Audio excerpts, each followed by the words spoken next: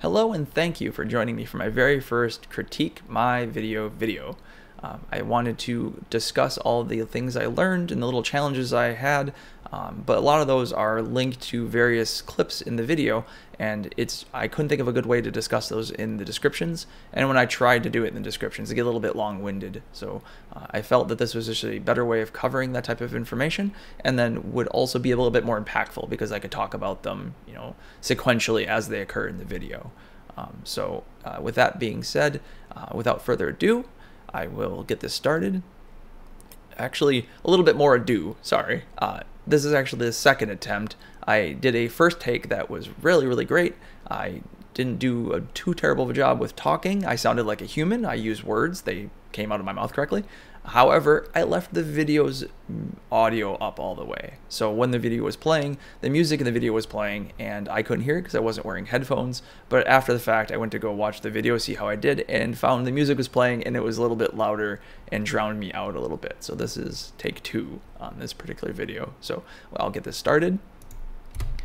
So right on the get-go, that animated title card, I learned how to do that in the Snowfall video. I went and looked up how you do that with a tutorial, and I followed the tutorial, and then my end result pretty much mimicked the end result of the tutorial, which is how those are supposed to work. However, this time around, I wanted to do something that was my own. I wanted to take what I learned and apply that to something that's unique, and I know for a fact there's a lot more that particular feature can do. I just don't know what I don't know.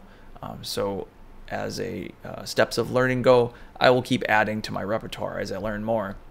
But to talk about this a little bit, so in the Snowfall video, I followed the tutorial, and it has elements kind of assemble from the sides of the screen and come together, and it's really cool looking. And what I wanted to do at the end of that was have them assemble, sit for a little bit so you could read it, and then I wanted to have the bits and pieces go off in their own directions again to disassemble. But I couldn't figure out how to do that.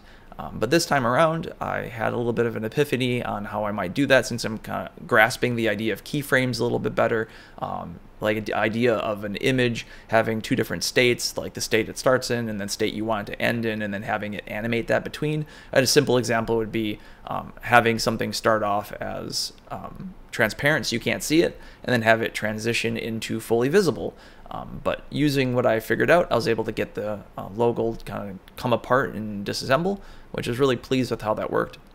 And I think ultimately I want to come up with some kind of logo for the channel, and maybe a standardized intro within like a specialized intro like this for each individual topic. However, I haven't really concluded about how I wanted to do that, or how I think I'll wait until I learn a little bit more, and then I'll think about that further, because I know I'm going to come back and watch these videos at some point and just cringe about how simple it was and how I didn't know what I was doing. But that's the whole gist and the whole spirit of this channel, is learning and growing and getting better, and I'm glad that people are coming along with me on that journey. So get this going. So right at the start here, really happy with how the overhead shot came out. The winds were really high that day, and it looks so nice with the wind whipping up the water and the seagulls flying around. And I wanted to do a nice establishing shot, and I got this idea from the master shots feature of the drone, where it goes through a bunch of pre-recorded movements, and one of them was like that, lifting up the camera and viewing the subject from a distance. So all this is manually controlled because I'm trying to get better at the finer controls.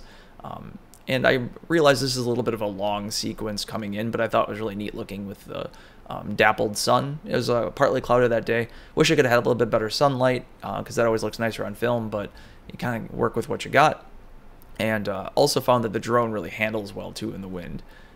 One thing in this scene, a little bit earlier in the scene, it comes up, and I found that it's difficult to see thin things with my phone because of glare, and I came relatively close to some high tension power lines, so it was a good learning takeaway from that, to be more wary of that.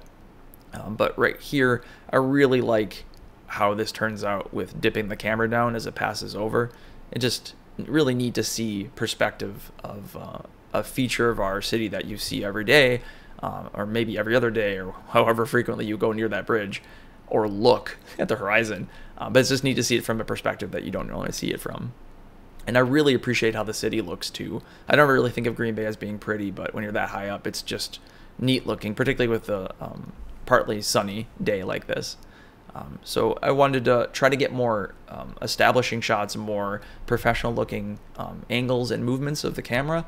But I did find that I tend to just get that camera up in the air and just do what I feel like doing, which then I end up with a bunch of video clips that aren't necessarily usable, or they don't have smooth enough movements. So I think going forward, I'm going to try planning stuff out a little bit more when I pick a subject or a target. Try maybe map it out on a piece of paper about various like approaching shots and what angles I want to try to get. So that way I'm a little bit more consistent and end up with video clips that I could actually use for stuff. So I really like the panning shots, obviously, with it being a long bridge. I think that works well. But just there I had a, we'll rewind it real quick. Right here I was following the bridge doing a pan, and that seems very simplistic, but then I realized that I wasn't parallel with the bridge and it was kind of not staying like panning smoothly. So I do a little course correction to line it up a little bit more. So that's just one of the examples. Is something that I don't do very well and I want to get better, and talking about it also helps cement that fact, I think. So then as we come back over the bridge, we can see out into the bay, and it's just so pretty.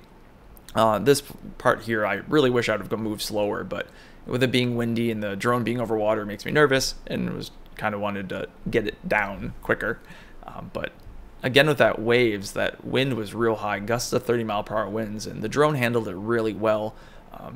There's a couple sequences where the moving sideways like this with a strafe, like the panning shot, the long far out panning shot, I could see the drone's rock slightly because it was fighting the wind. But it really handles it well, and I just edited that part out so we didn't get to see that. But I wish it would have flown a little lower so that way you could get a closer look at the seagulls, but I think it looks nice as is.